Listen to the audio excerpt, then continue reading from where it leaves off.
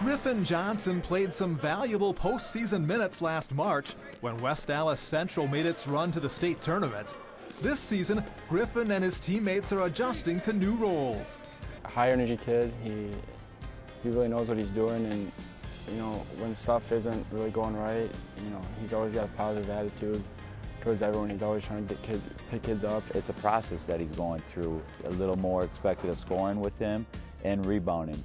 So it's just more being consistent game in, game out that, is probably going to be the biggest challenge all year. Griffin is an outstanding student who challenges himself with lots of AP classes. Just as he soaks in information in the classroom, he also understands the process of a team growing on the court. A lot of our guys can do multiple things, so it's just a matter of who's on the court at the same time. Different roles, we're still trying to find a combination that really works best for us. The Bulldogs graduated 9 players off the squad that reached the state tournament last season, so naturally, Griffin's role is a lot bigger this year. He'll do more rebounding and more scoring, but he's not that concerned about the scoring part.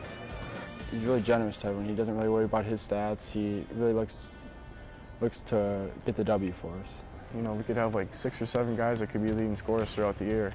We feel like we have a deep enough bench and talent that we can spread it around. So if teams scout us out and take away one guy, well, then we lose another guy. The objective is win as many games as possible, and whether that's me being the leading scorer one night or never, scoring. Obviously you want to score, but it's fun to score. But winning is my goal, and I know it's my teammates' goal as well. So whatever it takes, that's what's going to get the job done.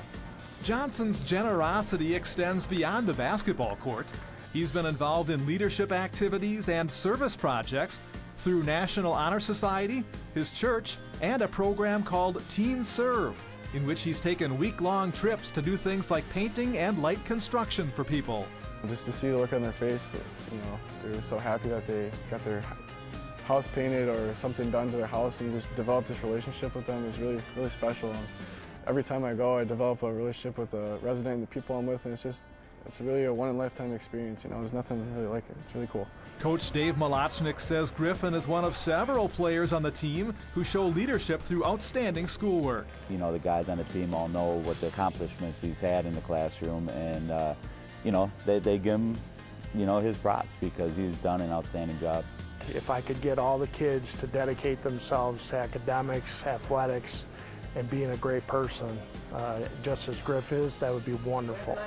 Griffin also plays AAU basketball and is the starting quarterback on Central's football team. He's one of 4 team captains on a squad which hopes to keep gelling and keep improving.